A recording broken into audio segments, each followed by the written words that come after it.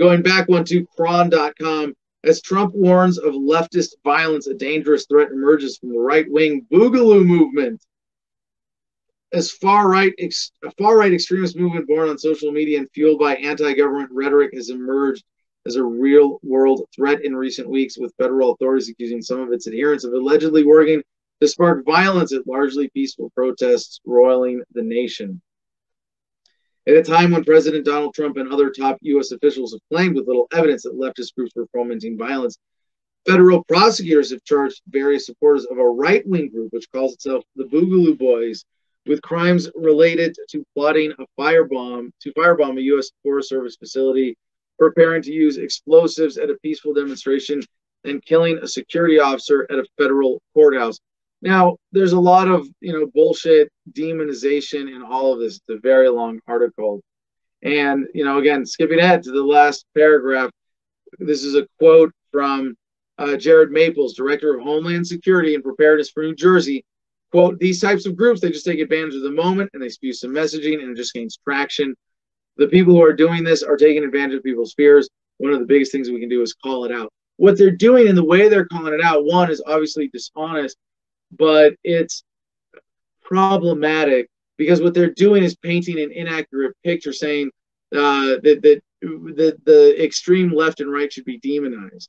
In reality, what we see, if you accept the left-right paradigm at all, you go far around enough to the right and around to the left, and they come together in the middle where people go, hey, yeah, fundamentally as human beings, we all want the same things as different flavors. And gee, it's the authoritarians working against the freedom of the people who we should unite against. And instead what they do is they present the left and right as these extremes and that they are the dangerous ones. And instead of saying, let's look away from the status quo to something that's safer and better, let's look to the middle. Let's look to the status quo, to the mainstream, and huddle together for comfort in the herd. Now, a couple stories that we skipped earlier, I have to skip ahead to, from StanfordAdvocate.com. This is one we didn't get to from yesterday. Police detain armed militia members after man is shot at Albuquerque protest. Protesters in Albuquerque wrapped a chain around the neck of a bronze statue and began tugging, chanting, tear it down. Shortly before sunset on Monday, the efforts to pull down a monument of Spanish conquistador Juan de Oñate suddenly stopped as 4 shots rang out. Now, if you read the story and get into the actual sequence of events, it's right here in the story, and you realize just how blatantly dishonest the headline is. And it's true. Police detain armed militia members after man is shot in Albuquerque protest. And what they've got here, even in the picture that they use in this story, reveals the dishonesty in the spin here. And I'm shocked, really, by how blatant they are allowing the lies to be, and making it so easy to read between the lines. Because what happened was that there was an incident where a shooter fired 4 shots in a questionable self-defense situation. I mean, I want to, get this actually right, because they're honest in their description in this article. So, aside from a few small scuffles over signs near the monument, the protests had largely been peaceful, though tense at times. And by the way, this is the ridiculous one where this is over a protest about a monument to Oñate, who was a 16th century despot who massacred indigenous people. Like, and then it's coming up now. People fight, oh, we're taking down statues. Okay. As George Carlin would say, I leave the symbols to the symbol-minded. So then a white man in a blue t-shirt appeared to rile the crowd, according to video obtained by KOB4. People erupted in shouts, and the man took a few steps back. A masked protester swung a skateboard and struck him in the shoulder. The man backpedaled out of the crowd, but continued to exchange shouts with protesters. Someone in the video encouraged people to follow the man and get his license plate number. Several people followed him. One tackled him to the ground as he tried to stand back up, and 3 people tried to hit him again. The man in blue pulled a gun and fired 4 shots, striking 1 man and scattering the crowd. According to the news, pretty clear use of a firearm for self-defense. And this is coming from StanfordAdvocate.com, but this is from the Washington Post. And I guess they have to have a certain amount of journalist integrity to share the story, honestly. Then they put it in a headline, and now I'm thinking, okay, this has got to be like a decoy of some kind, right? Sorry for the sidebar, but in the sense of the news, why are they warping and misleading with this statement, right? This demonize the militia, right? Again, it's just feeding into the nature of the divisive rhetoric, left versus right. Is it the right-wing militia or the left-wing protesters? And in a lot of cases, what I've been seeing is it's completely contrary to the mainstream narrative. And if you just look at the interview that we did last freaking week, right? Or was it with Luke Wenke in Minneapolis as a Boogaloo boy going out saying, look, we're here to defend and support we're at least here to defend the protesters' right to defend them, to protest. And we're defending them from the government, from the police. The story that's happening right now in America is a more beautiful one of left and right coming together to oppose authority. And anybody who tells you otherwise is deliberately putting out a divisive message. So here we go, back to the physicality of what happened.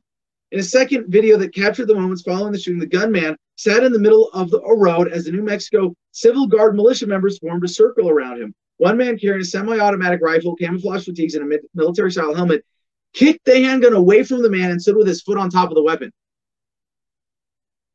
So here you have someone, if you want to caricature this as right and left, you have left protesters, you have a right agitator. The left protesters get violent with the right agitator. He, in self-defense, fires a shot. And who comes in? The militia that they're trying to portray as the right-wing extremist comes in and de-escalates, disarms the person using unnecessary, well, it might have been, in the moment, justified necessary deadly force. I'm glad no one, if he could have fired a warning shot and had the same effect, I'm not going to second guess him. He's a man being mobbed. Who's armed and he's using a gun in self-defense. Legitimate. Absolutely. Absolutely. When you're being tackled, if you're being tackled on a hard surface, that's deadly force. Your head hits concrete. Like we saw with the protester in Buffalo, he hit his head. Apparently now he has a fractured skull and difficulty walking and significant brain damage. Right? So yeah, you're justified in using deadly force to resist that. And what happens? Isn't it great when seconds counted and the police were just minutes away that there was the New Mexico civil defense? What do they call themselves? The New Mexico Civil Guard militia members. Yeah. So what happened? Police responded to the scene with tear gas and flashbang explosives to force the crowd back. So first they're going to escalate, and then they're going to detain the wrong people. Right? And that's what they did. And so what does the headline come out to? Shooting. You read the headline, so go back to the headline. Police detain armed militia members after man is shot at Albuquerque protest. What's the first thing you assume? Armed militia members shot someone. Holy crap. Okay, the next story in our alignment, in our lineup here, is another Boogaloo one. Alleged Oakland Ben Lamond gunman Steve Carrillo linked to far-right Boogaloo movement. Very confusing headline. So this is the Ben Lamond gunman named Steve Carrillo, who is from the Oakland shooter, and then linked to it's I think a very deliberately confusing headline. And it's a deliberately confusing story because they just throw out a confusing story, and the takeaway is bad things happen associated with people we don't want you to like. Mission accomplished. Federal prosecutors filed murder and other charges against Travis Air Force Sergeant Stephen Carrillo in the shooting death of Federal Protective Service officer Dave Underwood, who was killed in a hail of gunfire during a night of George Floyd unrest on May 29 while he stood watch over Oakland's federal building. So can we dismiss this as a crazy military guy going rogue, shooting other government agents? Let's find out. Carrillo was already in custody in Santa Cruz County Jail for the special enhancement murder of Santa Cruz County Sheriff Sergeant Damon Gutzwiller and the attempted murder of several other deputies in an ambush on June 6th on the mountain community of Ben Lomond. So that's it. That's the headline. Oakland Ben Lomond gunman. Steve. So Ben Lomond is the community in Oakland. The charges carry with them the possibility of death sentence. I think there's supposed to be a the there, the death sentence. The evidence linking the two crimes. By the way, when I read the news, I do a lot of correcting grammar for reporters. Yeah. It's a service to my readers or to my listeners that I read their shit for you and at least slightly unshit it. Like there's a significant number of just and skimming it and taking out the crap, obviously. But anyway, the evidence linking the two crimes was a white 1992 Ford cargo van. U.S. Attorney David Anderson said the same van was used in both crimes. An AR-15 rifle discovered at the Santa Cruz crime scene was used in both shootings. Federal officials described the AR-15 as a ghost weapon, a gun self-built from parts and not purchased from a manufacturer.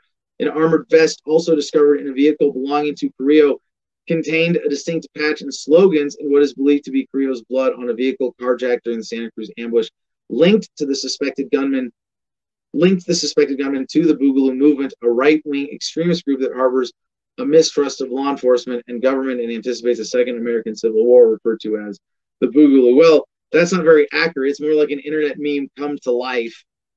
And it's not right-wing so much as it's libertarian. Of course, that's how they're going to slander it. Does it have right inclinations? Maybe.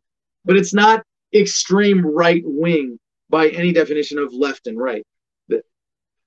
Except unless you want to say left is big government and right is small government, as simple as that. But even then, the terms kind of break down irrelevance, and you can see that what they're doing is demonizing.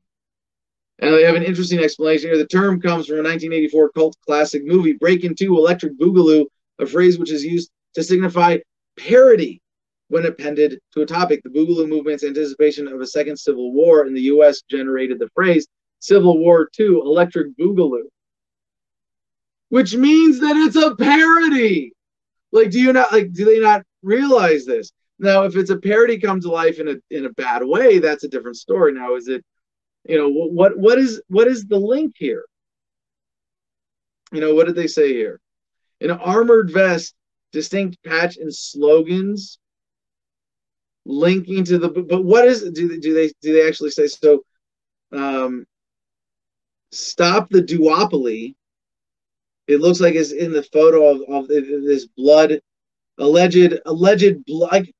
This is some other level of insanity. If this is really what this is and not just what they're insinuating, this is the story of the year, bigger than anything except maybe Corona or George Floyd as a whole. But so I can't read the top part of this in the blood. I can read the bottom there. It says stop the duopoly. That's a very libertarian phrase that we get from our friend Bill Weld, our friends Bill Weld and Gary Johnson, actually. So,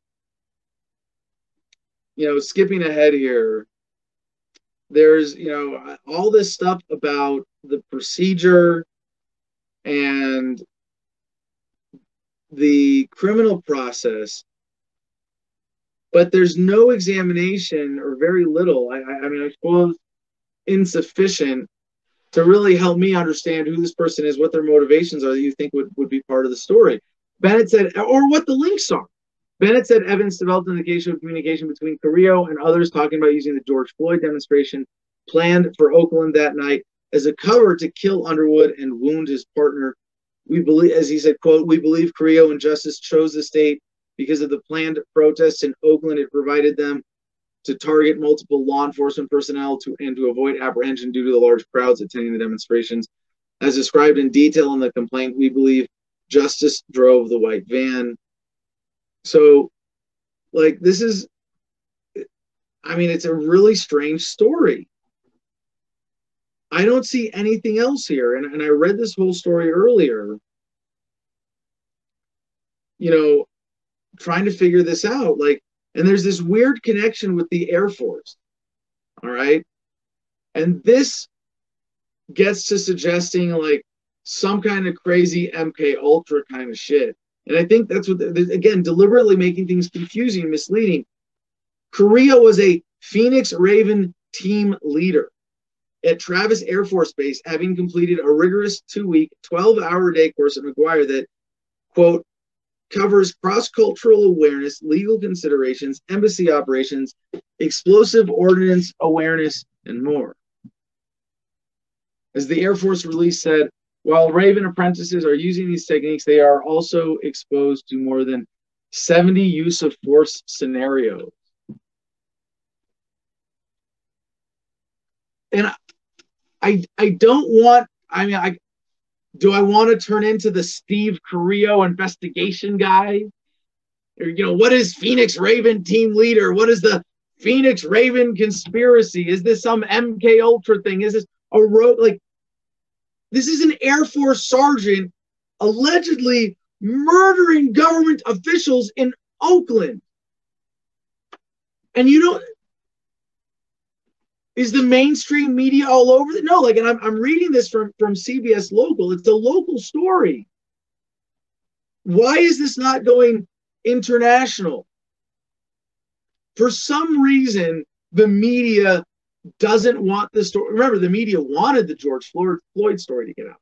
They wanted the protests and riots. They want, like, and the irony, oh, look, people go out to protest police brutality, and police respond with more brutality. Predictable problem, response, solution. Like, yeah, distraction, all of this. They could have stopped this. They could have made this a moment of, oh, yeah, the protests were relatively peaceful. So they didn't. The authorities let that happen. Donald Trump, and I'm just using this as an example because by saying this, you see that all of these other layers of government could have intervened and prevented this from happening. Donald Trump could have gotten out and said, I have a message to America's law enforcement. Be peaceful. Protect the protesters. Use minimal force.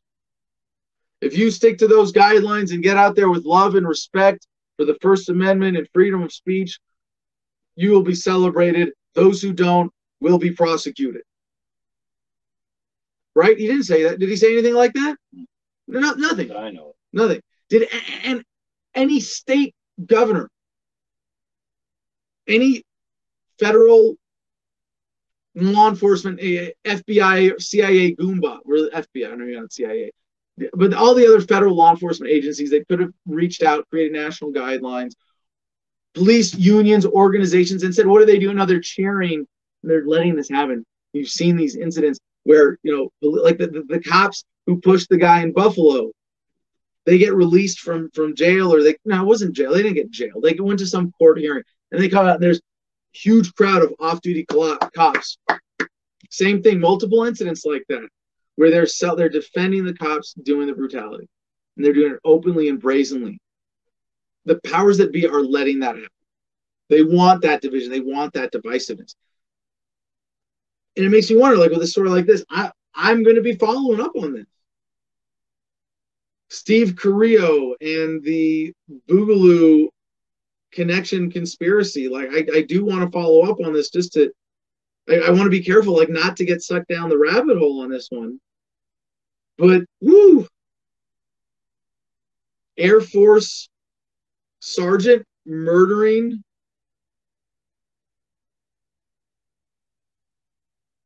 a Santa Cruz County Sheriff sergeant?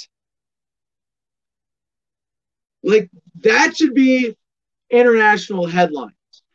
U.S. Air Force sergeant murders Santa Cruz County Sheriff's sergeant. Yeah. Talk about an underreported story.